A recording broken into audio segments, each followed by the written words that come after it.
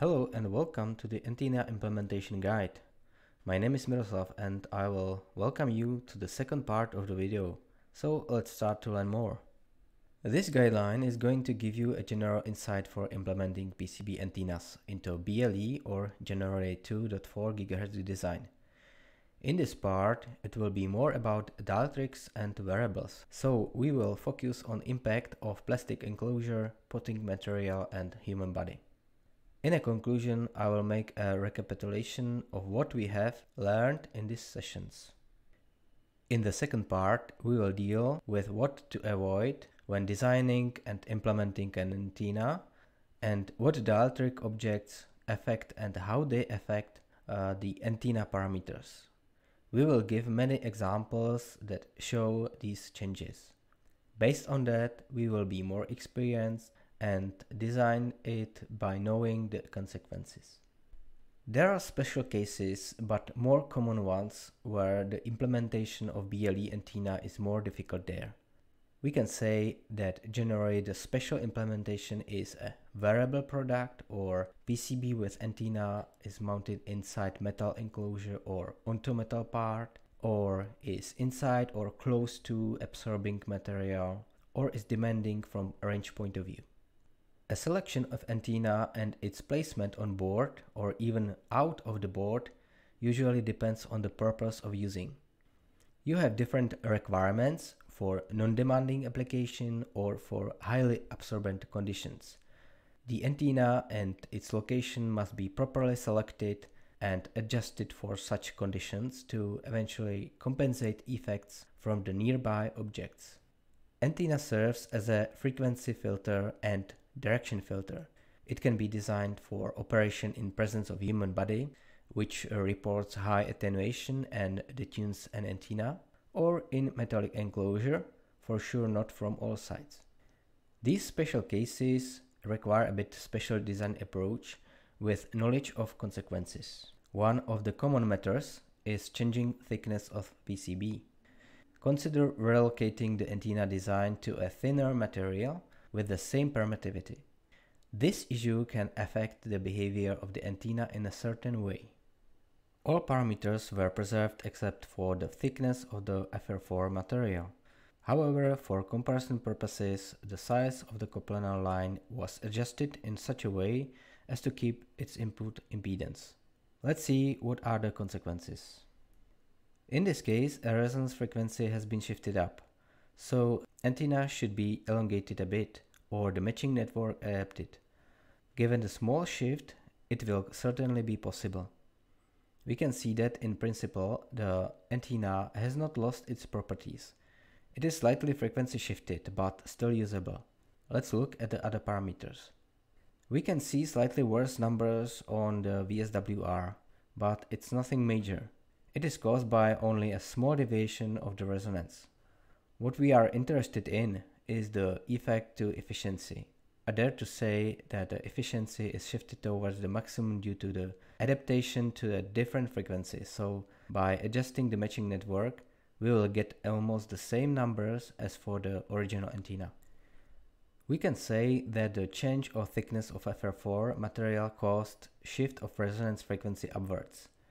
If the change is not large, it can be adjusted by matching network, otherwise the antenna shape must be modified. When looking to radiation pattern, nothing happened. It is almost unrecognizable against the default one. We can say that changing the thickness of FR4 material basically preserves the properties of the antenna even on far field side, but it is still necessary to check it and adjust the matching network. One of the special case is a small antenna. For devices what implements small antenna, we can assume small range and performance. The reason is smaller efficiency. It is trade-off between performance and cost-effective or size-optimized solution. The misunderstanding of usage of small ceramic antenna is that people are thinking, why not to select a small antenna? After all, these are on the market, they must work. Furthermore, this fits more into my small device. A reason is likely saving space on PCB, but there is a hidden impact to performance. Although it is stated that it has a gain. It has also certain losses in efficiency and has narrow bandwidth. The smaller the antenna is, the more you must care about an accurate impedance adjustment and taking care about overall tolerances, as it can easily happen a worsening of performance. The antenna for the BLE is mostly narrowband, so just sits in 100 MHz bandwidth. An efficiency is not a problem if the device communicates on few meters, but for demanding application it could be an issue. So for a certain application it can be used such small antenna, but you have to be aware what are the consequences. When any surrounding material is present, then you must count with its dielectric features or absorbing properties. A dielectric material detunes the antenna either if it is very close to the antenna or if it touches the antenna. If far from antenna, less impact from dielectric. But you can count with such surrounding conditions, and to make the antenna design matched, it results in a change of trace antenna dimensions. Ceramic antennas can hardly be modified else than by matching network. Subsequent impedance adjustment of matching network will be most likely needed, no matter if PCB or ceramic antenna is implemented. This can be the case of some waterproof enclosure where a protective epoxy resin is put into the device to cover PCB. In case of absorbing materials, for example the plastics consisting of carbon fibers, this is a huge attenuator, so avoid these layers or solid materials nearby. Therefore, a knowledge of housing material in which the device with antenna is placed is needed for proper design. Now we will investigate what happens if we pour epoxy resin on the antenna. It is a common case when we protect electronics from water and possibly shocks. This material therefore directly touches the metal part of the antenna as well as the carrier FR4 material. This, of course, changes the conditions for which the antenna was originally designed. Here on the return loss plot, you can see how the added material increases the resonance length and thus shifts the resonance lower. The Smith chart also shows that we have another resonance there, which is also now lower in frequency. While the resonance is lower, the return loss becomes worse. I will point out one consequence here. The next resonance is certainly a multiple of the fundamental resonance. We can see that the higher one is better adjusted on the contrary to the basic one. This could emphasize the emission of harmonic frequencies coming from transmitter. What bothers us the most is the frequency shift caused by the dielectric and thus also the adaptation of higher harmonic frequencies. In this case, it is therefore necessary to consider tuning and or shortening the antenna for the given type of material and its resulting thickness. The efficiency is a little lower in band, so the losses are not too large, but the question is whether the efficiency on the double does not reach similar or even higher values. So antenna is detuned a little with worse return loss. Efficiency is a bit decreased, but nothing what is critical. The antenna needs to be matched by matching network or, if possible, to change the length of the antenna. When looking to the far field, we can only see unnoticeable deviations from the ideal radiation pattern. We must count with a smaller antenna gain due to efficiency. Except for small deviations, the radiation pattern has not changed. The antenna has retained its omnidirectional character. A further example is about non-touching dielectric material. Suppose that a certain material with dielectric properties will be a little distant from the antenna. For simplicity, let's take an epoxy resin material again. It is enough that the dielectric material is in proximity of few millimeters from the antenna shape.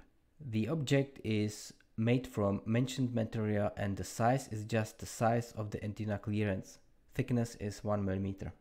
We can see that the return loss is a bit detuned, but it is still usable and it should not be noticeable in the radiated power. The return loss remained in the band below -10 dB, which is rated as a very well matched. This is also evidenced by the VSWR, which is not depicted here, where the entire band is below the value of 2. And what is important, the efficiency did not change much either, so almost all the power goes to the antenna. The antenna has kept the same parameters. We do not expect the radiation pattern to be altered in any way. So dielectric materials like this, if they do not directly touch the antenna, they do not change its properties either in the return loss side or antenna pattern side. Now let's make a few notes on another important area, variables. Another challenge is variable devices. An antenna fights against the attenuation of human body there. It isn't possible to reach omnidirectional pattern, you can forget that. The range of BLE signal through the body is very shortened as human body consists of high volume of water. A placement of the antenna is very critical and it must be carefully implemented into such device. It is a case of earbuds or various medical stuff. Impact to performance depends on the distance from human body. There is also a further aspect for the variables. The antenna adjustment should be performed in the presence of the human body. Only this way you don't burn all the radiated energy. In this case, it is better to focus on radiation efficiency than to make a radiation pattern omnidirectional. While designing and constructing the device, try to place the antenna as far as possible from the human body. Some parts of body impact antenna more, some less. It is a matter of composition of human skin and tissue or even bones. Try to get as much power as possible from antenna regardless radiation pattern. It is especially about efficiency, antenna size and correct impedance matching. Now let's look at how the human body affects the performance of the antenna. It is a slightly more complicated problem because human tissue is composed of layers of tissue that have different dielectric and conductive properties. At the same time, the thicknesses are different for each person and are also different in different parts of the body. For this task, I selected this composition, which worked well for me in the designs. I just note that the antenna is not directly on the human body, but there is a certain distance between them. First, the antenna is heavily detuned. Basically, it works quite well, but in a different band. However, it has noticeably worse adjustment to the desired frequency. What is unusual is that a weak resonance appeared near the desired band. Of course, it depends on the distance from human tissue. This needs to be evaluated because such secondary resonance can be only present near human tissue and can completely disrupt the matched state of the antenna. When looking into VSWR that is not depicted here, we can see the tuning of the fundamental resonance, but the secondary resonance located close to band and resonances at higher harmonic frequencies as well. Further aspect is efficiency, which drops significantly. Some part of the efficiency comes from mismatch, but even if you manage to get the antenna to the right resonance frequency, you still won't get good efficiency. You simply burn a lot of energy thanks to the human body. We could already see the consequences on return loss. This is shifted in frequency quite a lot and the efficiency is affected a lot. We must modify the antenna in shape to be able to resonate in desired band even though the efficiency doesn't reach a good level. For sure, the optimization of efficiency is a priority as well. The change is also noticeable in the radiation pattern. There was a significant rotation of the characteristic and the directionality became more visible. The problem is therefore the significant influence of human tissue on all antenna parameters. Therefore, it is not easy to adjust the antenna in a straightforward way so that it meets our needs. Additionally, the complication is that while the antenna works well in the presence of the human body, it will hardly have a good match when the human body is not present. It must be on mind and check the performance of antenna while the human body is distant from the device and an operation is requested in the time. In the pictures are visible changes in directivity that wouldn't be so much an issue, but you must count with significantly reduced efficiency. So antenna pattern has changed a lot and became directional. Affected efficiency is the cause of less range. It is advisable to correctly position the device and thus the antenna in relation to the partner device with which it communicates. As you can see, a decrease in gain in the direction of human tissue. We can see that the implementation of the PCB antenna is not easy if we want to maintain its performance. Maybe it would be easier to use a ceramic antenna. Let's look at this in more detail. Manufacturers of chip antennas are giving a recommendation of layout for their antenna. The shape of clearance and size of evaluation board has certain meaning, and this information should be read out as well, not only the table of parameters. This evaluation PCB mostly says what are the minimal or optimal requirements for your PCB. If you want to reach the parameters stated in a datasheet, you should follow the evaluation board size and location of the antenna. When decreasing the PCB size, you will lose efficiency and bandwidth. In case of changing location, you will observe a change of radiation pattern shape, directivity, and the efficiency and bandwidth as well.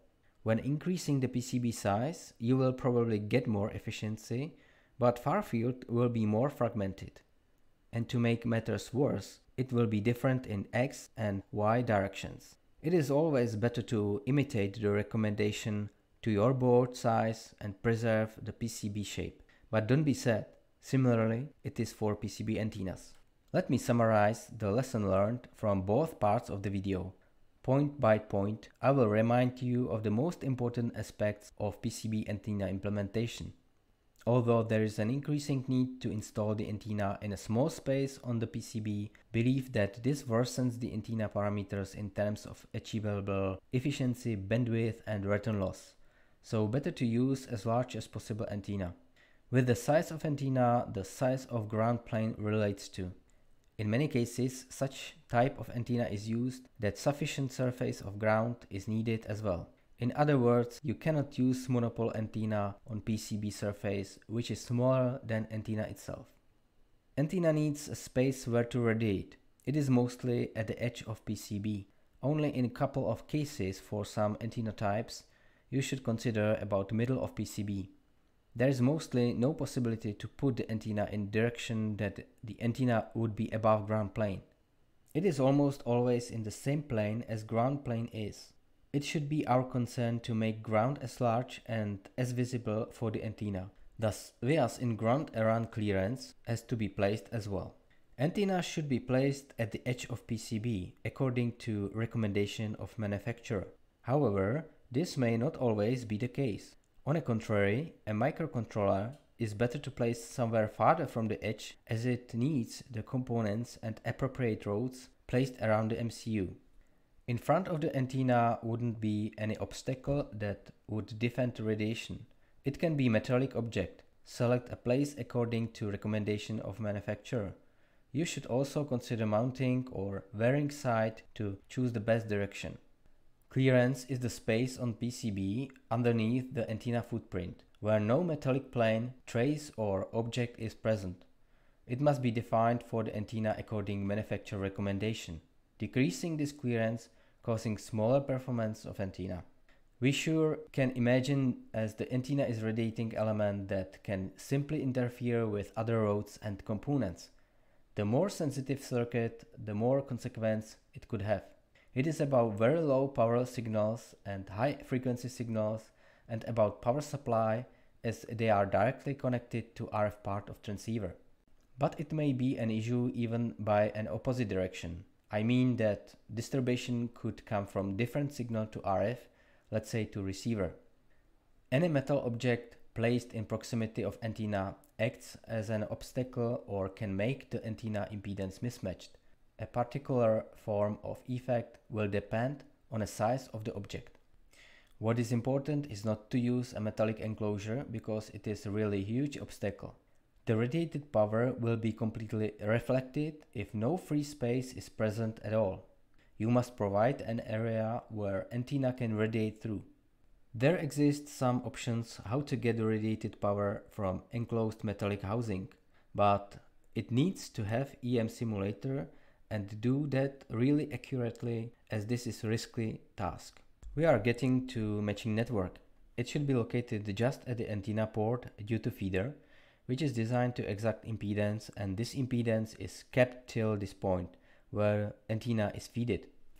Even though an antenna is designed to have 50 ohm, it may not have this impedance, and from the reason it is impacted by surrounding conditions. So you need to adjust the antenna impedance to the feeder by the matching network. The steepy change is just at the antenna port, so this is the right point to locate matching network. If you design a matching network somewhere else, you have to include a feeder in calculation of matching components values.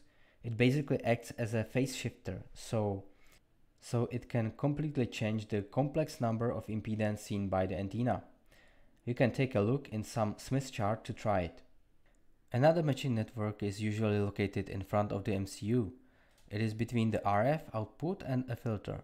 This is present there due to different optimal impedance provided by end stage of transmitter. To get as much power as possible, you need the matching. But I have met severally with wrongly placed matching network or forgotten matching network. This is about misunderstanding of an RF stuff. Try to take care about positions of the components in matching network. If two parallel components are used, they should be tied to the same side of ground strip to create common ground point. This will limit parasitics. They should be located close to each other from the same reason. Often there is only limited space on PCB to place RF part. It can lead to unwanted coupling between signal traces. Try to completely clear away a surrounding of RF path, or at least route them out sufficiently far from it. There must be performed trade-off between PCB size, length of RF line, and limiting a coupling among signals. An RF line should be kept short due to transmission losses, but if you have space, rather prioritize a bit higher loss than unwanted signal couplings and interference.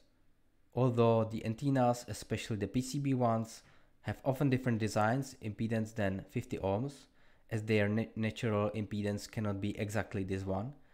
The rest of RF path and components inserted are designed in 50 ohms, and RF line must comply this characteristic impedance. The antenna will be adjusted by matching network to impedance of the feeder. Instruments, cables and connectors are commonly designed in 50 ohms. Sometimes they can handle different characteristic impedance. There are certain aspects that influence the resulting performance of an antenna. One of the important things is to design antenna to not have thin trays, as manufacturing tolerances could cause large change in impedance then. Also, it is important to count with different dielectric stack-up and thicknesses of individual layers. Count with different thicknesses in this region where clearance is placed due to the absence of metallic layer there. Ask for specification in this area separately from the common places. Copper thickness can play a role as same as thickness of solder mask coating. This has dielectric properties and it can detune the antenna. If not necessary, do not use it on the copper part of antenna, as manufacturer cannot guarantee its thickness during series. But small changes caused by the above aspects can be adjusted by matching network in case where it is not affected largely. If not properly designed or antenna resonates far from demanded frequency, then matching network may not be enough and mechanical adjustment of antenna or even its redesign will be needed. The inverted F antenna is widely used in RF designs for BLE. We can meet with various modifications, especially with folded versions that save space on PCB. Even this folded one reaches enough bandwidth to cover Bluetooth band. But if you have space on board, you should use the space as possible for unfolded version. First, you get efficiency, and second, a bandwidth. Do not forget to use sufficient size of ground. Thank you for watching the second part of the video. We will see you next time. Take care. Bye.